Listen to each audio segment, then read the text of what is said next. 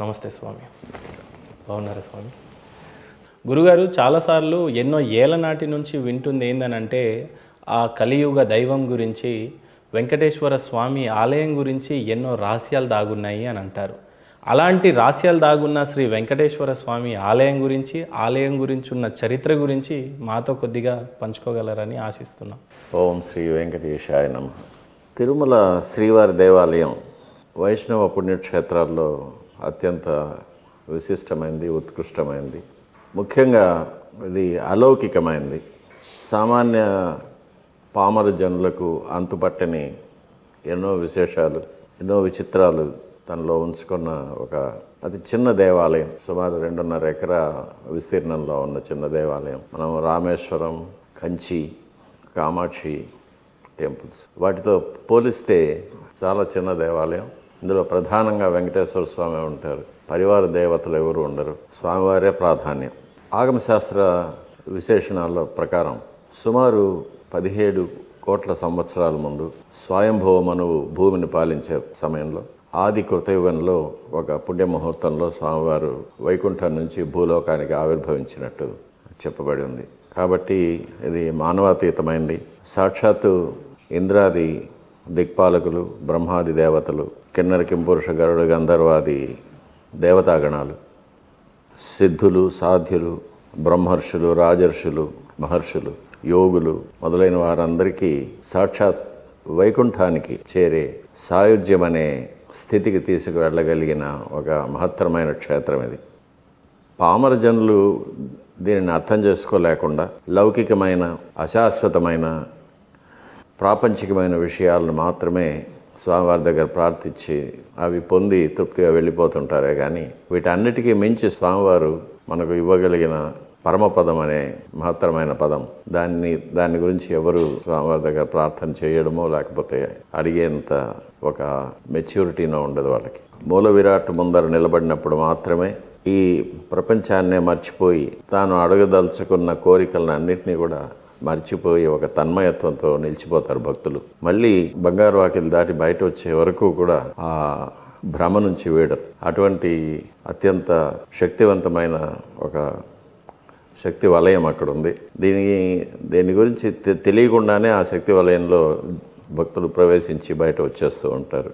ఎన్నో జన్మల కర్మలను కూడా మార్చగలిగిన మహత్తరమైన శక్తి వలయం అక్కడ ప్రతిష్ఠించబడి ఉండదు. అందుకే ఇప్పటికీ కూడా దక్షిణాదిలో తిరుమలకు వెళ్ళి వస్తే జీవితంలో ఒక మలుపు తిరుగుతుందనే ఒక బలమైన నమ్మకం కూడా అందరికీ ఉంది. ఎందుకంటే చెడు కర్మల నుంచి నిష్కృతి లభిస్తుంది, పుణ్యం దాపురిస్తుందనే ఒక నమ్మకం. ప్రత్యక్షంగా కూడా అది అక్షర సత్యం.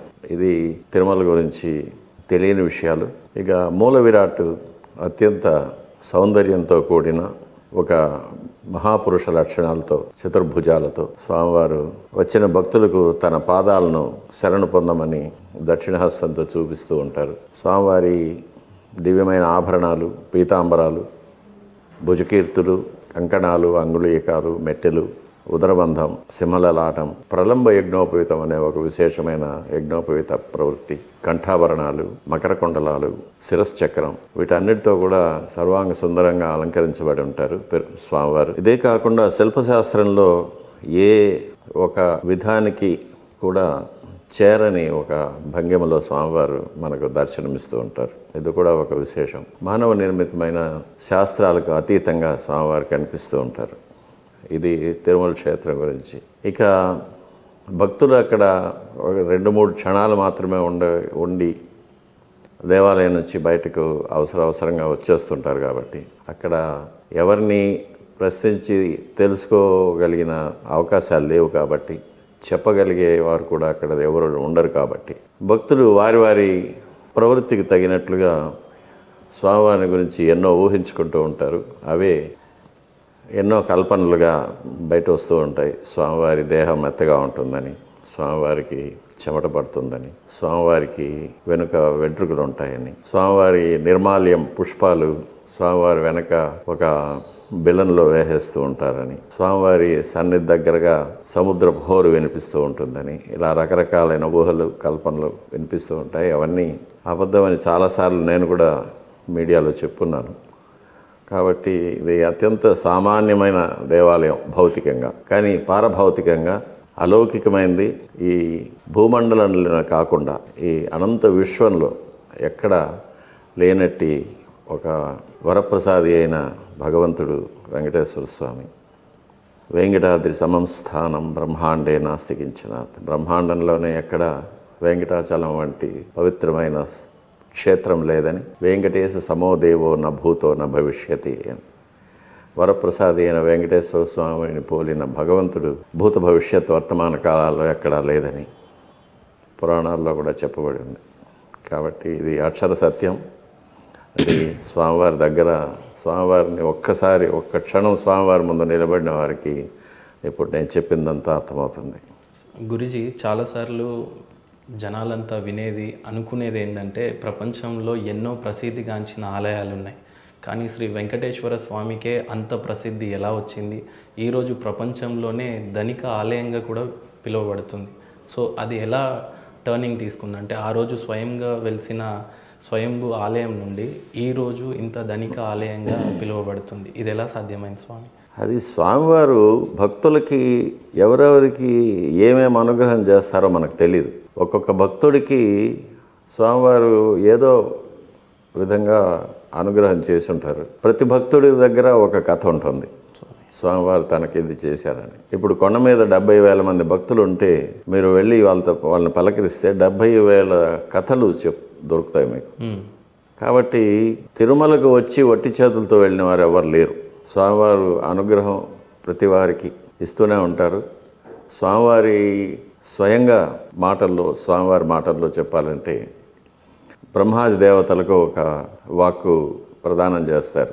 నేను ఈ శ్వేతవరాహ కల్పం చివరి వరకు సాక్షాత్ వైకుంఠంలో ఎలా ఉంటానో అదే వైభవంతో ఈ వెంకటాచల పర్వతాల్లో వెలిసి ఉంటాను. ఇక్కడ ఒక భ్రమను కల్పిస్తాను. ఆ భ్రమను చూసి భక్తులందరూ ఇదే భగవంతుడు అనుకొని అల్పమైన కోరికలు కోరుతూ ఉంటారు.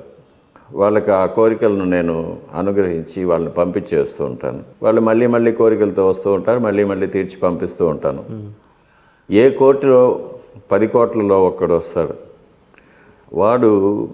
ఆ భక్తుడు నాకు నువ్వే కావాలి అంటాడు. అటువంటి భక్తుడిని నేను చేరదీసి నా పాదాల దగ్గర ఉంచుకొని జీవితాంతం కాపాడి చివరిగా నాలోకి నేను ఐక్యం చేసుకుంటాను. ఆ భక్తుడు ఒక్కడే ఆ భ్రమను వీడి నేను వైకుంఠంలో ఎలా ఉంటానో ఆ దర్శనం చేసుకోగలడు నా అనుగ్రహం వల్ల. కాబట్టి అటువంటి భక్తుడు ఎప్పుడో యుగానికి ఒక్కడు వస్తున్నాడు అని స్వామివారి మాటలతోనే చెప్పింది. కాబట్టి భక్తులు తమ కోరికలు తీరగానే స్వామివారికి ఒక కృతజ్ఞత చెప్పే విధంగా వాళ్ళకి తోచిన కానుకలు కానీ, వాళ్ళు వేడుకున్న విధంగా కానీ, మొక్కుకున్న విధంగా కానీ ఏదో విధంగా స్వామివారికి కానుకలు సమర్పించుకుంటూ ఉంటారు. కాబట్టి ఎక్కువ మంది భక్తుల కోరికలు తీరుతూ ఉంది కాబట్టి ఎక్కువ కానుకలు వస్తూ ఉంటాయి స్వామివారికి. గురుజీ, యాక్చువల్లీ ప్రపంచంలో ఇన్ని ఆలయాలున్నా శ్రీ వెంకటేశ్వర ఆలయానికి మాత్రమే ఎందుకు ఆ ధనిక ఆలయంగా పేరు వచ్చింది అని అంటే ఏం చెప్తారు? అదే స్వామివారికి భక్తులు ఎక్కువ. ప్రపంచంలో చాలా ఆలయాలు ఉన్నాయి కదా స్వామి, అన్నిటికీ కూడా అలా రావచ్చు. వాళ్ళ కోరికలు తీరాలి కదా. అచ్చా. సో అత్యధిక ఇక్కడ తీరినట్టుగా ఎక్కడ తీరదు కదా. వెంకటేశ్వర స్వామి వారు ఉన్నారంటారు. ఇక్కడ కోరికలు తీరినట్టు ఇంకా ఏ క్షేత్రంలోనూ తీరదు. అందువల్ల స్వామివారి కానుకలు ఎక్కువ వస్తూ ఉంటాయి. అదే కారణం, ఇంకేం కారణం లేదు. స్వామివారికి వెంకటాద్రి అని, నీలాద్రి అని, అంజనాద్రి అని ఇలా ఎన్నో పేర్లు ఉన్నాయి. ఇలా ఎందుకు అండ్ ఎన్ని పేర్లు ఉన్నాయి? అది స్వామివారు అనుగ్రహించిన భక్తుల యొక్క పేర్లతో ఆయా పర్వతాలు వెలిసి ఉంటాయి. అంజనాదేవిని అనుగ్రహించినందువల్ల అంజనాద్రి అని, గరుత్మంతుడు ఆదిశేషుడు ఇద్దరు వైకుంఠం నుంచి ఆ క్రీడా పర్వతాన్ని ఇక్కడ తీసుకొచ్చిన దానివల్ల గరుడాద్రి అని, శేషాద్రి అని, నీలుడనే వానరుడు తపస్సు చేసి మోక్షం పొందినందువల్ల నీలాద్రి అని, వృషభాసురుడిని సంహరించిన దానివల్ల అతని కోరిక మీద ఆ కొండకు వృషభాద్రి అని, దేవతలందరూ నివసించడం వల్ల వృషాద్రి అని, ఇలా రకరకాల పేర్లు. ఇవే కాకుండా ఈ 7 పేర్లే కాకుండా తిరుమలకు దాదాపు ఒక 30 కారణాంతరాల వల్ల ఏర్పడిన పేర్లు ఉన్నాయి. ఒక్కొక్క యుగంలోనూ వెంకటాచల పర్వతాలను ఒక్కొక్క పేరులో పిలిచేవాళ్ళు. అలాంటివి చాలా ఉన్నాయి. గురుగారు, ఇప్పుడు మనం ప్రజెంట్ కలియుగంలో ఉన్నాం. కలియుగంలో ప్రపంచం అంతా అంతమైపోతుందని ఇటు గీత కానీ, లేదా బైబిల్ కానీ, లేదంటే ఖురాన్ కానీ ఏ మత గ్రంథాన్ని చూసినా కూడా తొందరలో సృష్టి అంతా కూడా నాశనం అయిపోతుంది అని చెప్తూ ఉంటారు. ఎంతవరకు నిజం ఇది? కలియుగంతో అంతం కాదు, యుగం అంతమవుతుంది అంతే, ప్రపంచం అంతం కాదు. కలియుగం అంతమవుతుంది, మళ్ళీ కృతయుగం ప్రారంభమవుతుంది. కలియుగాంతంలో 7/6 మంది చనిపోతారని, 7/1 మాత్రం బ్రతుకుతారని, అది పుణ్యాత్ములు, యోగులు, సిద్ధులు, మహర్షులు, ఆధ్యాత్మిక చింతన, నిజమైన ఆధ్యాత్మికవేత్తలు, దైవభక్తులు, వీళ్ళు మాత్రం జీవిస్తారని, వీళ్ళతోనే కృతయుగం మళ్ళీ ప్రారంభమవుతుంది. ఓకే స్వామి, ఇప్పుడు బైబిల్ ప్రకారంగా చూసినా, ఖురాన్ ప్రకారంగా చూసినా ఈ భూమి అనేది దేవుడు అనేవాడు సృష్టించాడు, ఈ ఆకాశాన్ని కూడా దేవుడే సృష్టించాడు అని అంటారు. వాళ్ళ గ్రంథం ప్రకారంగా మొదటి మానవుడు ఆదాము, హవ్వ అని అంటారు. సో మన గ్రంథం ప్రకారంగా మొదటి మానవుడు ఎవరు, ఆకాశాన్ని సృష్టించింది ఎవరు, భూమిని సృష్టించింది ఎవరు అని అంటే ఏం చెప్తారు? పంచభూతాలు కూడా మహావిష్ణువు నుంచే ఉద్భవించిందని ఉపనిషత్తులు చెప్తుంది. తర్వాత బ్రహ్మ మానస పుత్రుడుగా పుట్టిన మను అనే దేవత, అతని సంతతి వారు మానవులు అంటారు. అలా మనువులు ఒక్కొక్క మన్వంతరంలో ఒకరొకరు వస్తారు, వారి సంతతి వారు భూమిలో ఉంటారు అన్నమాట. అతను ప్రజాపతులు అంటారు వాళ్ళని, వాళ్ళ నుంచే మానవులు సృష్టింపబడుతూ ఉంటారు. ఏడుకొండలవాడ వెంకటరమణ గోవింద గోవింద అని అంటారు. అలాగే ఆపద మొక్కలవాడ వెంకటరమణ గోవింద గోవింద అని అంటూ ఉంటారు. వీటికి ఉన్న అర్థాలేంటి స్వామి? ఆపద మొక్కుల వాడంటే స్వామివారు, ఇప్పుడు మనం తిరుమలలో చూస్తూ ఉంటాం, నిలువు దోపిడి అని ఒక ప్రార్థన ఉంటుంది.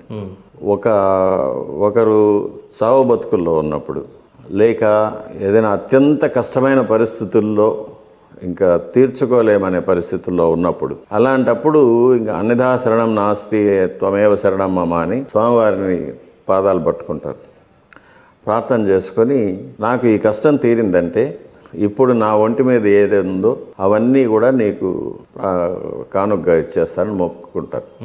అలాంటి సమయంలో వారి కష్టాలు తీరిపోతుంది. అప్పుడు వాళ్ళ ఒంటి మీద ఏదేది ఉన్నాయో, నగలు కానీ, చీర కానీ, మాంగళ్యం కూడా, తాళిబొట్టు కూడా స్వామివారికి తీసుకొచ్చి సమర్పణ చేసేస్తారు. కొత్త తాళిబొట్టు చేసుకొని లోపల వచ్చి స్వామివారిని దర్శనం చేసుకున్న తర్వాత హుండీ దగ్గర వచ్చి కొత్త తాళిబొట్టు ముందు వేసుకొని తర్వాత పాత తాళిబొట్టు తీసి హుండీలో వేసేస్తారు. అది ఆపద మొక్కల వాడు అనేది. ఆపద సమయంలో ఇంకెవ్వరూ ఏమీ చేయలేని సమయంలో స్వామివారిని శరణం అంటారు, అదే ఆపద మొక్కల వాడు. గోవింద అనేది సంస్కృత పదంలో గోవింద అన్నప్పుడు, గోవిందుడు అన్నవాడు వేదాలను రక్షించినవాడు అని అర్థం దానికి.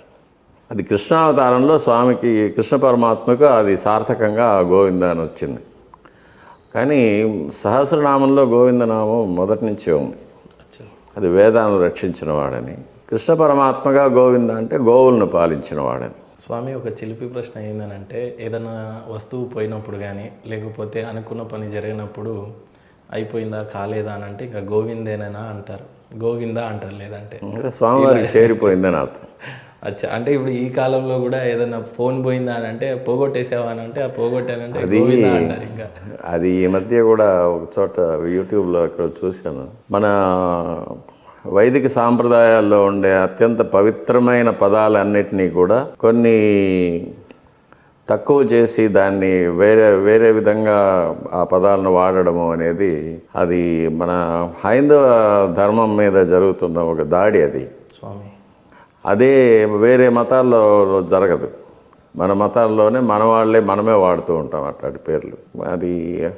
అది కలిధర్మం అంతే, అందుకన్నా ఇంకేం చెప్పలేము. ఆ కలియుగంలో ఇటువంటివి అప్రాచ్య పనులు, అపచారాలు, అపరాధాలు ఎక్కువగా ఉంటాయి.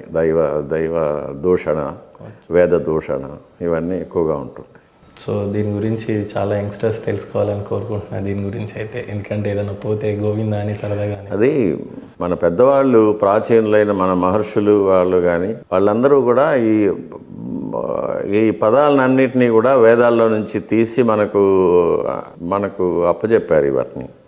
వాటిని అత్యంత పవిత్రమైన పరిస్థితుల్లో వాడుతూ ఉంటాం. అటువంటి దాన్ని ఇటువంటి నీచమైన కార్యాలకు, నీచమైన సందర్భాల్లో వాడడం అనేది ఒక మహాపాపం. స్వామి, ఇంత ప్రసిద్ధి చెందిన శ్రీ వెంకటేశ్వర ఆలయానికి మీరు ప్రధాన అర్చకులుగా కావటం అసలు ఎలా జరిగింది స్వామి? అది స్వామివారి అనుగ్రహం, అంతే, స్వామివారి సంకల్పం. అంటే మీరు ప్రధాన అర్చకులుగా ఎలా మారారు స్వామి? ప్రధాన అర్చకులు అనేది పదవి అది అది ఈ మధ్య ఏర్పడిందండి. అది రాజకీయాల్లో జరిగిన ఒక కుట్ర. అది 4 కుటుంబాలు ప్రాచీనంగా స్వామివారి సేవలో ఉన్నాయి.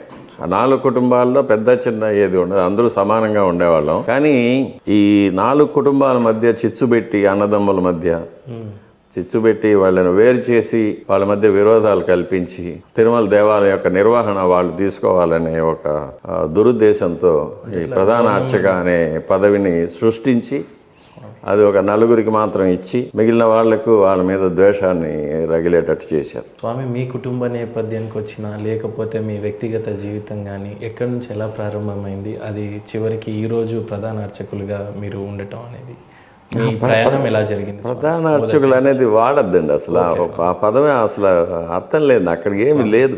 ప్రధాన అర్చకులు అంటే ఏదో ఒక 10 రూపాయలు ఎక్కువ వస్తుంది, సంభావన ఎక్కువ ఇస్తారు అంతే, అంతకన్నా అక్కడ ఏమీ లేదు. జీవితం ఎలా ప్రారంభమైంది? అంతకుముందు తొండమాన్ చక్రవర్తి కట్టించిన దేవాలయం ఉండేది. అది కొన్ని నైసర్గిక వైపరీత్యాల వల్ల భూగతమైపోగా స్వామివారి యొక్క బింబం కూడా భూగతమైపోయి ఉంటుంది. అప్పుడు కొన్నేళ్ల తర్వాత ఆ సమీపంలో ఒక వేణుగోపాల స్వామి ఆలయంలో ఉండే అర్చకులు గోపీనాథులు అని పేరు ఆయనకు స్వామివారు స్వప్నంలో కనబడి ఇలా కొండ మీద స్వామి పుష్కరిణి తీరానికి దక్షిణ నైరుతిలో ఒక సంపంగి వృక్షము, తింత్రిణి వృక్షం 2 ఉన్న చోట కింద చీమల పుట్టలో నేనున్నాను, నన్ను బయటికి తీసి అక్కడే అదే చోట ప్రతిష్ఠించవలసిందని స్వామివారు ఉత్తర్విస్తారు. అలాగే ఇంకొక గ్రామంలో ఉన్న రంగదాస్ అనే ఒక యాదవుడికి కూడా అదే స్వప్నం వస్తుంది. అప్పుడు వాళ్ళిద్దరూ వాళ్ళ ఊర్ల నుంచి బయలుదేరి తిరుమలకు వచ్చి స్వామి పుష్కరిణి దగ్గర కలుసుకుంటారు. అప్పుడు ఒకరికొకరు చెప్పుకుంటారు, నాకు ఇట్లా కల వచ్చిందని. అప్పుడు వెతికి ఆ విగ్రహాన్ని ఎక్కడుందో చూసి నీలగోక్షీరధారా భువే నమః అని స్వామివారికి కపిలగో యొక్క పాలు కుండలతో తీసుకొచ్చి ఆ పుట్టపైన పోసినప్పుడు ఆ మట్టి కరిగిపోయి స్వామివారి విగ్రహం బయట వస్తుంది. దాన్ని అక్కడే భరద్వాజ మహర్షి చేత వైఖానస ఆగమ రీతిగా ప్రతిష్ఠ చేయించారు. అప్పటి నుంచి వైఖానస ఆగమ ప్రకారంగా స్వామివారికి నిత్య ఆరాధనలు జరుగుతుంది. ఆయన గోపీనాథులు అని ఆయన వైఖానస అర్చకులు. ఆయన వంశంలో అప్పటి నుంచి ఈ రోజు వరకు మేము 4 కుటుంబాలుగా ఉండి స్వామివారి కైంకర్యాలు వైఖానస ఆగమ రీతిలో చేస్తూ ఉన్నాం. కళలు అంటే ఏంటి, పీడ కళలు అంటే ఏంటి, అసలు దీనికి ఉన్న సందేహం ఏంటి స్వామి? ఇది ఒక సినిమా లాగా వస్తుంది, ఒక 3Dలో పడుకోగానే మళ్ళీ లేగగానే మర్చిపోతూ ఉంటాం స్వామి. కళ అనేది మన సబ్కాన్షియస్ మైండ్ యొక్క ప్లే. అది సబ్కాన్షియస్ మైండ్ మనకి చిన్నప్పటి నుంచి ఉన్న మెమరీస్ని అంతా స్టోర్ చేసి పెట్టుంటుంది ఒక చోట. మనం నిద్రపోయేటప్పుడు మనం కాన్షియస్ స్టేట్లో ఉండమన్నమాట. కాన్షియస్ స్టేట్లో ఉండము, అప్పుడు సబ్కాన్షియస్ మైండ్ యాక్టివ్ అయిపోతుంది. సబ్కాన్షియస్ మైండ్ యాక్టివ్ అయినప్పుడు ఆ పాత జ్ఞాపకాలను అన్నింటినీ తీసుకొని దాన్ని ప్లే చేస్తూ ఉంటుంది. ఓకే, అలా మనం ఇప్పుడు మన వీడియోలో మనం మొబైల్ ఫోన్లో ఎట్లా స్క్రోల్ చేస్తాము, వెతుకుతూ ఉంటాము కదా మనకు కావాల్సిన సబ్జెక్టు, అట్లా స్క్రోల్ చేసేలాగా సబ్కాన్షియస్ మైండ్ అలా చేసి దాన్ని ప్రొజెక్ట్ చేస్తూ ఉంటుంది. గ్రంథాల్లో కానీ వేదాల్లో కానీ దీని గురించి ఏమైనా బోధించినట్టుగానే ఏమైనా ఉన్నాయా సార్? ఉన్నాయి. దుస్వప్నాలు సుస్వప్నాలు అని కొన్ని మనకు పంచాంగాల్లో చెప్తారు. ఏది మంచిది ఏది చెడ్డది అని. కొన్ని వేకుజాములో వచ్చే కొన్ని స్వప్నాలు ఫలిస్తాయని కూడా అంటూ ఉంటారు స్వామి. అది ఎంతవరకు నిజం అనేది అనుభవం వల్ల మనం తెలుసుకోవాల్సిన విషయాలు. అవన్నీ మనం స్పెసిఫిక్గా చెప్పలేం, సైంటిఫిక్గా వాటికి ప్రూఫ్స్ లేదు. కాకపోతే ప్రెమానిషన్ అని ఒకటి ఉంది. ప్రెమానిషన్లో ఎట్లా అంటే జరగబోయే విషయాలు కొన్ని సైన్స్లో చాలా డీప్గా వెళ్ళిపోవాల్సి వస్తుంది. జరగబోయే విషయాలు కొన్నిటిని మైండ్ గ్రాస్ప్ చేస్తూ ఉంటుంది. అది ఎట్లా గ్రాస్ప్ చేస్తుంది అంటే it is out of the body experiences అంటారు, travelling in to the future అంటారు, టైం ట్రావెల్ అంటారు, so many names are there. అటువంటి ఫెనామినన్ జరిగినప్పుడు ఫ్యూచర్లో జరిగిన విషయాలు కొన్నిటిని అది స్టోర్ చేసి మనకి మామూలుగా మర్చిపోతూ ఉంటాము, కానీ విజన్స్లో కొన్ని కనిపిస్తుంటాయి. డ్రీమ్ కాకుండా విజన్స్ అనేది, అంటే కాన్షియస్గానే ఉంటాము కానీ మనం ఇంకొక డైమెన్షన్లో ఉంటాం. అప్పుడు ఆ విజన్స్లో కనిపించేది మాత్రం కరెక్ట్గా జరుగుతూ ఉంటుంది. ఓకే స్వామి, అది వేరే సబ్జెక్ట్ అది. స్వామి, చాలామంది భక్తులు అనేది ఏంటంటే శ్రీవారికి ఉన్నంత ప్రాధాన్యత శ్రీవారి తల్లి గారికి లేదు, వకులదేవికి అని అంటున్నారు. ఎంతవరకు నిజమే? శ్రీవారికి జన్మ లేదు కదా, ఆయన అజుడు అంటారు. ఆయన అజహ అంటే జన్మ లేనివాడు. భగవద్గీతలో కూడా ఏం చెప్తాడు? సృజామ్యహం అంటారు, నన్ను నేను సృష్టించుకుంటాను అంటాడే కానీ నేను పుడతానని చెప్పలేదు. మానవ రూపంలో వచ్చినప్పుడు కృష్ణావతారంలో కానీ, వామనావతారంలో కానీ, పరశురామావతారంలో కానీ, రామావతారంలో కానీ ఆయన మానవ జన్మగా మానవ యోనిలో ఒక తల్లి గర్భంలో పుడతారు. అంతేగాని ఆయనకు జన్మ లేదు. ఆయన ఆది మధ్యాంతరహితుడు. ఆయనకు పుట్టుక లేదు, చావు లేదు, శాశ్వతం. అంటే శ్రీవారి ఆలయంలో శ్రీ వెంకటేశ్వర స్వామికి జరిగేటువంటి పూజలు ఎక్కువగా ఉంటాయి కానీ వకుళమాలికాదేవి అనేది పురాణాల్లో వచ్చిన పాత్ర. ఆగమశాస్త్రంలో వకుళమాలిక దేవతగా ఎక్కడా కనిపించదు మనకి. దేవాలయంలో ఉన్న 3 శక్తుల్లో అమ్మవారు, మహాలక్ష్మి అమ్మవారు 3 రూపాలుగా ఉంటారు. క్రియాశక్తి, ఇచ్ఛాశక్తి, జ్ఞానశక్తి అని. అందులో జ్ఞానశక్తి అనేది స్వామివారి వక్షస్థలంలో అమ్మవారుగా ఉంటారు. ఇంకొక అమ్మవారు వచ్చి బంగారు వాకిల్లో పైన మనం చూడొచ్చు, గజలక్ష్మిగా కనిపిస్తారు. 3వ లక్ష్మి పాకశాలలో ఉంటారు. పాకలక్ష్మి అని పేరు ఆమెకి. అంటే అన్నాద్భవంతి భూతాని, అన్న నివేదనలను తయారు చేసే చోట ఆమె ఉంటారు, అన్నలక్ష్మిగా ఉంటారు. సో స్వామివారికి స్వామివారి అమ్మగారు వకుళమాలికాదేవి అనేది వెంకటాచల మహత్యంలో వచ్చిన ఒక పురాణ పాత్ర. ఓకే. యశోదాదేవి యొక్క మరొక అవతారం అంటారు. సో పూజల విషయం వచ్చేస్తే సమానంగా ఉంటుందా స్వామి, లేకపోతే ఎలా చేస్తూ ఉంటారు అక్కడ? రోజు నివేదనలు, ఉపచారాలు అన్నీ అమ్మవారికి జరుగుతూ ఉంటుంది. శుక్రవారం అభిషేకం చేస్తాము, అలంకారాలు జరుగుతూ ఉంటుంది, అన్నీ జరుగుతుంది. కాకపోతే తిరుమల క్షేత్రం ఆగమశాస్త్రోక్తంగా స్వామి మాత్రమే ప్రధానం. ఓకే.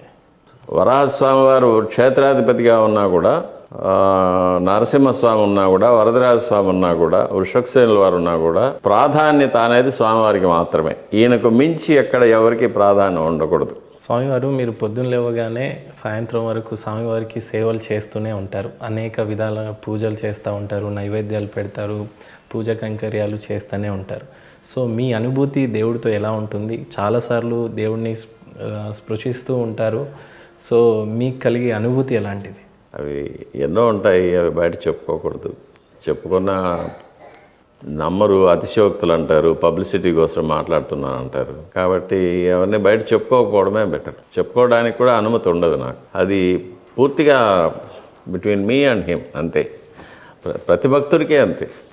తనకి భగవంతుడితో ఉండే సంబంధం అంతే. అది టోటలీ ప్రైవేట్. స్వామి, కొద్దిగా ఒక చిన్న ధర్మ సందేశం అడుగుతాను మిమ్మల్ని. స్వామివారి ఆలయాలకు వెళ్ళినప్పుడు గుడిలో బయట గంటన అనేది ఉంటుంది. ఆ గంటని దబదబా బాదుతూ ఉంటారు. అసలు ఆ గంటకున్న ప్రాముఖ్యత ఏంటి అసలు? అది ఆగమశాస్త్రోక్తంగా గంట అనేది ఉండాలి. గంట అనేది 2 రకాలుగా ఉంటుంది. ఒకటి లోపల మాకు చేతి గంట ఉంటుంది, బయట పెద్ద గంట ఉంటుంది. లోపల చేతి గంట వచ్చి ఉపచారాలు స్వామివారికి సమర్పించేటప్పుడు ఏకాంతమైన ఉపచారాలు, ధూపదీపాలప్పుడు, నివేదనలప్పుడు, లేక కొన్ని మంత్రాలు, రహస్యమైన మంత్రాలు ఉచ్చరించేటప్పుడు బయట ఎవరికి వినిపించకూడదనే కోసం ఆ గంట ఉంటుంది. ఆగమశాస్త్రంలో ఆగమార్థంతు దేవానాం గమనార్థంతు రక్షసాం ఘంటాం సంతాడ్య అంటారు. అంటే దేవతలను ఆహ్వానించడానికి, భూత ప్రేత పిశాచాదులను తరిమేయడానికి ఆ గంట శబ్దం వినిపిస్తుంది. ఆ గంటకు ఆవాహనం అంతా ఉంటుంది. పెద్ద గంట ఏమంటే స్వామివారికి నివేదన జరుగుతున్నప్పుడు పెద్ద గంట మోగిస్తారు. పెద్ద గంట మోగించినప్పుడు స్వామివారికి నివేదన అవుతుందని భక్తులకు తెలుస్తుంది. ఎంతోమంది భక్తులు స్వామివారి నివేదన తర్వాతే భోజనం చేస్తుంటారు. కాబట్టి అది తర్వాత దర్శనం కోసం మనం కాచుకొని ఉండాలి. దర్శనం ఇప్పుడు లేదనేది వాళ్ళకి తెలుస్తుంది. ఓపికగా కాచుకొని ఉంటారు వాళ్ళు.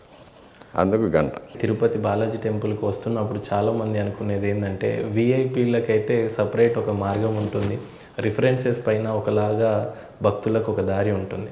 అంటే డబ్బు ఉన్న వాళ్ళకి ఒక విధంగా, పేదవాడికి ఒకలాగా అనేది చిన్నగా బాధపడుతూ ఉంటారు. దీని గురించి దాని గురించి నేను మాట్లాడకూడదు, ఎందుకంటే ఇది ఆగమ శాస్త్రానికి సంబంధించింది కాదు, ఇది అడ్మినిస్ట్రేషన్కి సంబంధించింది. కాబట్టి దీనిపైన కామెంట్ చేయాలి. నేను ఐఎమ్ నాట్ అన్ అడ్మినిస్ట్రేటర్. నేను అర్చకుడిగా స్వామివారికి ఆరాధన చేస్తాను. స్వామివారికి ఆరాధన చేసేటప్పుడు అక్కడ ఎవరున్నారనేది నాకు అనవసరం. ఒక్క భక్తుడున్నా సరే, 1,00,000 మంది భక్తులున్నా సరే, ఆ ఒక్క భక్తుడు కూడా లేకపోయినా సరే, ఆ వచ్చిన ఒక్క భక్తుడు మహారాజా, చక్రవర్తి, మంత్రి, సీఎం, ప్రైమ్ మినిస్టర్, ఆఫీసరా అనేది నాకు అనవసరమైన విషయం. నాకు యజమాని భగవంతుడు. కాబట్టి ఆయనకు మంత్రలోపం లేకుండా, క్రియాలోపం లేకుండా, భక్తి లోపం లేకుండా, ద్రవ్యలోపం లేకుండా, ఆయనకు సంపూర్తిగా ఏకాగ్రతతో నా మనసు ఇటువైపు రాకుండా, భక్తుల వైపు రాకుండా, భగవంతుడి వైపు మాత్రమే మనసు ఉంచి ఆయన మీద పూర్తి భక్తితో స్వామివారికి ఉపచారాలు చేయడం, స్వామివారి కైంకర్యాలు చేయడం మాత్రమే నా డ్యూటీ. బయట ఏం జరుగుతుందనేది నాకు సంబంధం లేని విషయం. స్వామి, మీరు దేవుడికి ఎక్కువ భయపడతారా, దయ్యానికి ఎక్కువ భయపడతారంటే ఏం చెప్తారు? భగవంతుడు ఉన్నాడని నాకు తెలుసు కాబట్టి భగవంతుడికి భయపడతాను. దెయ్యాలు ఉన్నాయన్నది నాకు తెలియదు కదా, నేను ఎప్పుడు చూడలేదు. అవన్నీ భగవంతుడు అన్నిటికన్నా ఉన్నతమైన శక్తి. అది ఉన్నప్పుడు ఇంకా మిగతావే ఉండవు. భయపడాల్సిన పని ఏం లేదు. ఎందుకంటే మనం అపచారం చేసినప్పుడు, తప్పు చేసినప్పుడు భయపడతామే కానీ, మా ఇంట్లో మా తాతగారితో ఉన్నట్టే ఉంటాం మేము మా స్వామితో. మా రిలేషన్షిప్ తాత మనవడిలాగా ఉంటుంది. కాబట్టి భయపడాల్సిన, తాత దగ్గర మనవడు భయపడ్డు. ఓకే. కాబట్టి మా రిలేషన్షిప్ అలాగే ఉంటుంది. మేము తాతగారితో ఆర్గ్యూ చేస్తాము, కోపం చేసుకుంటాము, బతిమలాడుకుంటాము. వెళ్ళేటప్పుడు ఊరికి వెళ్ళి వస్తానని చెప్పేసి వస్తాను. వెళ్ళిన తర్వాత బాగున్నావా అని అడుగుతారు. గుడికి వెళ్ళినప్పుడు ఇన్ని లక్షల మంది భక్తులు వెళ్తున్నారు కదా, నాకు ఇది కావాలి అది కావాలని అడుగుతారు కదా. ఏ ఒక్క భక్తుడైనా స్వామి మీరు బాగున్నారా, మీకు నైవేద్యం జరిగిందా, నైవేద్యం తృప్తిగా ఉండిందా, రుచిగా ఉండిందా, మీకు విశ్రాంతి దొరికిందా, ఎవరైనా అడుగుతారా? అడిగారు స్వామి. తనకు కావాల్సింది మట్టుగా అడుగుతారే కానీ మేము అడుగుతాం. స్వామి, చాలామందికి ఒక్కొక్క దేవుళ్ళు ఒక్కొక్కటి చాలా ఇష్టం ఉంటుంది. శ్రీరామచంద్రుడు అంటే ఒక ఇష్టం ఉంటుంది, శివుడు అంటే ఒకటి ఉంటుంది. అలా వెంకటేశ్వర స్వామిలో మీకు బాగా నచ్చిన విశేషం? అంతా ఒకటే. అది రాముడి గర్భాలయంలో రాముల వారు ఉన్నారు, కృష్ణస్వామి ఉన్నారు. అంటే ఆ ఘట్టంలో, ఒక్కొక్క ఘట్టంలో ఉన్నప్పుడు ఆయనే ఈయన అనేది తెలిసిపోతుంది. ఆయనే ఈయన అని తెలిసిన తర్వాత మళ్ళీ ఏముంది, అన్నీ ఆయనే అయినప్పుడు ఏది మీకు బాగా నచ్చుతున్న ఘట్టాలు ఉంటాయి కదా స్వామి కొన్ని? శ్రీరాముడు వారు సీత విషయంలో ఉంటుంది, శివుడు అవన్నీ లీలలు. లీలలు తెలిసి జరిగేవి అవన్నీ. ఆయనకు తెలియకుండా జరిగిందే కాదు కదా. కాబట్టి లీలలు కాబట్టి దాని గురించి మనం పెద్దగా దాన్ని మనం విమర్శించాల్సిన పని, లేకపోతే దాన్ని తరచి చూడాల్సిన అవసరం ఉండదు. ఎందుకంటే ఆయన సంకల్పమే అంతా జరుగుతూ ఉంటుంది. స్వామి, చాలా ఇంపార్టెంట్ అయిన విషయం ఏంటంటే, తిరుమల తిరుపతి దేవస్థానం అనగానే అందరికీ బాగా గుర్తుకొచ్చేది తల వెంట్రుకలు. సో అది ఎందుకు సమర్పిస్తారు, ఎన్ని రోజులు ఇంకా సమర్పించాలి అలా? ఎందుకంటే అది అప్పుగా అని వింటూ ఉంటాం. అదేమీ లేదు. తల వెంట్రుకలు అనేది ఒక మనిషికి, ప్రతి మనిషికి, స్త్రీలకైనా పురుషులకైనా అందాన్ని ఇచ్చే ఒక విషయం. కాబట్టి దాన్ని స్వామివారికి సమర్పించుకుంటే తన యొక్క సౌందర్యాన్ని, అందాన్ని స్వామివారికి సమర్పించుకుంటున్నాం అనేది ఒకటి. వెంట్రుకల్లో మనం చేసిన పాపాలన్నీ నిక్షిప్తమై ఉంటుందనేది. అందువల్ల మనం చేసిన పాపాలన్నీ కూడా స్వామివారికి సమర్పించేసుకొని పుణ్యం సంపాదించుకుంటామనేది ఆ వెంట్రుకలు వచ్చేసేది. అది ఆ పరమార్థం. అది స్వామి, పాపాలు పుణ్యాలు అంటే గుర్తుకొచ్చింది. ఏదైనా పాపం చేస్తే దానికి పరిదోషంగా ఏదైనా పుణ్యాలు చేస్తే పోతుంది అని అంటారు. అది ఎంతవరకు నిజం? నాకు తెలియదు ఆ విషయాలు. పాపం అనేది తెలిసి చేయడం మహాపాపం. తెలియకుండా చేస్తే అపచారం, తెలిసి చేస్తే మహాపాపం అవుతుంది. తెలిసి చేసిన మహాపాపాలకి పరిహారం అనేది ఉండదు, అనుభవించాల్సిందే. కృష్ణ పరమాత్మ చెప్తారు కదా, నాకు కావలసిన వారు ఎవరు లేదు, నాకు శత్రువులు ఎవరు లేరు. వాళ్ళ పాపపుణ్యాలను అనుసరించి వాళ్లకు కర్మఫలాలు అనుగ్రహిస్తూ ఉంటాను, అంతేగాని నేను చేసేది ఏమీ లేదని వస్తారు. తను తప్పుకుంటాడు. కాబట్టి మన వైదిక ధర్మం అనేది కర్మ సిద్ధాంతం పైన ఉంటుంది. కాబట్టి మనం ఏది మంచిది చేస్తే మంచి జరుగుతుంది, చెడు చేస్తే చెడు జరుగుతుంది. సో చెడు చేసి పుణ్యం చేసినంత మాత్రాన పాపం అయితే పోదు. అది వేరే సబ్జెక్ట్ అది. ఓకే. స్వామివారిని, వెంకటేశ్వర స్వామివారిని కలియుగ దైవం అని అంటారు. ఎందుకంటారు స్వామి? అది ఒక శ్లోకంలో కృతయుగే నారసింహస్య త్రేతానాం రఘునందన ద్వాపరే వాసుదేవస్య కలో వెంకటనాయక. అంటే ఆ యుగాల్లో ఎవరు ప్రసిద్ధి చెందిన వాళ్ళు. కృతయుగంలో నరసింహస్వామి, త్రేతాయుగంలో రామచంద్రమూర్తి, ద్వాపర యుగంలో కృష్ణ పరమాత్మ, కలియుగంలో వెంకటేశ్వర స్వామి అని ఆ శ్లోకం చెప్తుంది. అందువల్ల కలియుగం. స్వామి వైకుంఠ ఏకాదశి వెంకటేశ్వర ఆలయంలో దీన్ని ఎలా జరుపుకుంటారు అండ్ దీనికి ఉన్న ప్రాధాన్యత ఏంటి? ఆ రోజు స్వామివారు యోగ నిద్ర నుంచి లేస్తారని. తిరుమలలో ఈ 365 రోజులు వైకుంఠ ఏకాదశి పుణ్యం ఉంటుంది ఎప్పుడు. ఎందుకంటే మామూలుగా వైకుంఠ ఏకాదశి నాడు ఉత్తర ద్వారం గుండా ఉత్సవాలు వెళ్తారు. అప్పుడు ఆ ఒక్కరోజు మాత్రం ఆ ఉత్తర ద్వారం తెరిచి ఉంచి అందులో నుంచి ఉత్సవాలు విశేష తిరువాభరణాలతో అలంకారమే వెళ్తే భక్తులందరూ గోవిందనామాలతో వెనక వెళ్తారు. ఆ వైకుంఠ ద్వారం గుండా వెళితే వాళ్ళకి వైకుంఠ ప్రాప్తి కలుగుతుంది అనేది వైష్ణవ సాంప్రదాయం. ఇక వైకుంఠ ఏకాదశి నాడు తిరుమలలో స్వామివారికి విశేషమైన తిరువాభరణాలతో అలంకారాలు జరుగుతుంది. విశేషమైన నైవేద్యాలు ఉంటాయి. మధ్యాహ్నం మలయప్ప స్వామివారు శ్రీదేవి భూదేవి అమ్మవార్లతో పుష్పపల్లకిలో వస్తారు. అది విశేషం. రథరంగ డోలోత్సవం జరుగుతుంది. సాయంకాలం ఆస్థానం జరుగుతుంది. ఇది మాత్రమే వైకుంఠ ఏకాదశి నాడు స్వామివారికి జరిగే విశేషమైన కార్యక్రమాలు. మరుసటి రోజు వైకుంఠ ద్వాదశి నాడు స్వామి పుష్కరిణిలో స్వామివారి యొక్క సుదర్శన చక్రానికి చక్రస్నానం జరుగుతుంది. అదొకటి విశేషం. మిగతావన్నీ మామూలు ప్రకారం జరుగుతుంది. శ్రీ వెంకటేశ్వర ఆలయాన్ని ఒక యాదవరాజు కట్టాడు అని చెప్తూ ఉంటారు. ఎంతవరకు నిజం? స్వామివారు వైకుంఠం నుంచి అవతరించినప్పుడు స్వామివారు దేవశిల్పి అయిన విశ్వకర్మను పిలిచి 1000 స్తంభాలతో నాకు ఒక గుడి కట్టివు, నేను అందులో ఉంటానని చెప్తారు. విశ్వకర్మ అప్పుడు నిర్మించిస్తారు. అప్పుడు స్వామివారు శ్రీదేవి భూదేవులతో తన దేవతా గణాలతో అందరితోనూ అందులోకి ప్రవేశించి అందులో ఉంటారు. సాక్షాత్ అందరితోనూ మాట్లాడుతూ గిరికుంజ విహారిణే నమః అని ఆ వెంకటాచల పర్వతాల్లో అడవుల్లో సంచరిస్తూ ఉంటారు. జలపాతాలు, జలాశయాలు వాటిలో అంతా తిరుగుతూ ఉంటారు మహాలక్ష్మి అమ్మవారితో కూడా. తర్వాత కలియుగ ప్రారంభంలో ఇంకా నేను మాట్లాడను, నేను శిలారూపంలో ఉండిపోతాను. ఎందుకంటే కలియుగంలో భగవంతుడు మాట్లాడాడంటే నమ్మరు ఎవరు. కాబట్టి నేను శిలారూపంలో ఉంటాను. అక్షావతారం అంటారు దాన్ని. అక్షావతారంలో ఉంటాను. కానీ యోగులతో మహాభక్తులతో నేను సంభాషిస్తూ ఉంటాను, వాళ్ళకు ఉత్తర్వులు ఇస్తూ ఉంటాను అని చెప్తారు. తర్వాత ఆ 1000 స్తంభాల మంటపం ఇప్పటికీ ఉంది, తిరుమలలో ఉంది, ఒక చోట ఉంది. అది ఎవరికి తెలియదు, నిక్షిప్తంగా ఉంది. తర్వాత తొండమాన్ చక్రవర్తి కలియుగం ప్రారంభంలో తొండమాన్ చక్రవర్తి వచ్చి పాండవుల యొక్క వంశం. అతను ఒక దేవాలయం స్వామివారి ఉత్తరం మీద కట్టించిస్తారు.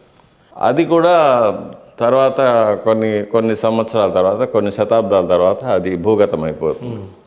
తర్వాత గోపీనాథులు వచ్చి మళ్ళీ ప్రతిష్ఠ చేస్తారు. ప్రతిష్ఠ చేసినప్పుడు సుమారుగా 1వ శతాబ్దంలో 4 స్తంభాలు, పైన సింపుల్గా ఒక కప్పు ఉండేది. తర్వాత పల్లవ మహారాజులు, చోళులు వాళ్ళందరూ కొద్దిగా మంటపాలు, గర్భాలయాలు, తర్వాత అంతరాళం తర్వాత రాములవారి మేడ, అర్ధమండపం, తిరుమామణి మండపం, తర్వాత విమాన ప్రదక్షిణం, ఇవన్నీ ఒక్కొక్కరు. వెండివాకిలికి బయట ఉన్న ఇప్పుడున్న మహాప్రాకారం వచ్చి విజయనగర్ కింగ్స్ కట్టారు. ఆయన కృష్ణదేవరాయలు కట్టి 15వ శతాబ్దంలో ఆయనే ఉండి దాన్ని ఇనాగ్రేట్ చేశారు. తన శిలారూపాన్ని, తన కాంస్య విగ్రహాన్ని కూడా అమ్మవార్లతో, రాణులతో, దేవేరులతో చేసి తనే దగ్గరుండి ప్రతిష్ఠ చేసుకున్నాడు. ఇప్పుడు కూడా మనం చూడొచ్చు, ఆయన ఉండే చేసుకున్నారు. ఆ ముహూర్తం అంతా కూడా ఉంది. చిన్న సారాంశం ఒక 2 లైన్లో చెప్పాలి అని అంటే, మహాభక్తులు అనుకుంటే ఆయన చెప్పారు కదా, మహాభక్తులతో నేను మాట్లాడతానని చెప్పారు కదా, స్వామి చెప్పారు. కాబట్టి జరుగుండొచ్చు. ఏమైనా ఆధారాలు కానీ కనీసం నిజమా స్వామి అని నమ్మొచ్చా అది? అది నిజమా అబద్ధమా అని ప్రశ్నించేంత యోగ్యత మనకు లేదు. స్వామి వాళ్ళు మహాభక్తులు, వాళ్ళ గురించి మనం మాట్లాడడం నమస్కారం పెట్టుకోవాల్సిందే, కానీ వాటినన్నీ మనం విశ్లేషించకూడదు. విశ్లేషించే అర్హత మనకు లేదు. స్వామి అప్పుడు కాదు, ఇప్పుడు కూడా జరుగుతుంది. అది ఈరోజు కూడా జరుగుతుంది. పాచికలే కాదు, ఎన్నో రకాలుగా స్వామివారు కనిపిస్తూ ఉంటారు, మాట్లాడతారు, ఏదో చేస్తుంటారు. ఆయన చేసే పనులు ఆయన చేస్తున్నారు. అది వాళ్ళకి మధ్య బయట చెప్పుకోరు. స్వామి ఫైనల్గా సిగ్నేచర్ స్టూడియోస్ వేదికగా 2 తెలుగు రాష్ట్ర ప్రజలకి మీ ఆశీర్వచనం ఇవ్వాలని ఆశిస్తున్నాను. సిగ్నేచర్ స్టూడియోస్ సంస్థకు శ్రీ వెంకటేశ్వర స్వామివారి దివ్యమైన అనుగ్రహం ఉండాలని, ఇది దినదినాభివృద్ధి చెందాలని, ఒక మహత్తరమైన ఆధ్యాత్మిక సంస్థగా కానీ ఆధ్యాత్మిక చింతనను పెంపొందించే విధంగా కానీ ఉభయ రాష్ట్రాలు ఆంధ్రప్రదేశ్ కనుక తెలంగాణలోని వెంకటేశ్వర స్వామివారి భక్తులందరికీ, ఆధ్యాత్మికవేత్తలకి అందరికీ కూడా కావాల్సినంత పుణ్యక్షేత్రాల గురించి అనేకమైన సమాచారాలు, అందులో జరిగే ఉత్సవాదుల గురించి కూడా దృశ్యకావ్యాలుగా ఆయా క్షేత్రాల యొక్క మహిమలు, ఆయా క్షేత్రాల యొక్క చరిత్రలు, అక్కడక్కడి మహాభక్తుల యొక్క ఉదంతాలు, వీటన్నిటినీ కూడా సామాన్య భక్తులందరికీ కూడా తెలియజేయడంలో సిగ్నేచర్ స్టూడియోస్ ముందడుగు వేస్తుందని, ముందుగా ఉంటుందని, ప్రప్రథమంగా ఇంకా దినదిన ప్రవర్తమానంగా వర్ధిల్లాలని వెంకటేశ్వర స్వామివారి వద్ద ప్రార్థన చేస్తూ ఉంటాను. ఓం శ్రీ వెంకటేశాయ నమః. ధన్యవాదాలు స్వామి.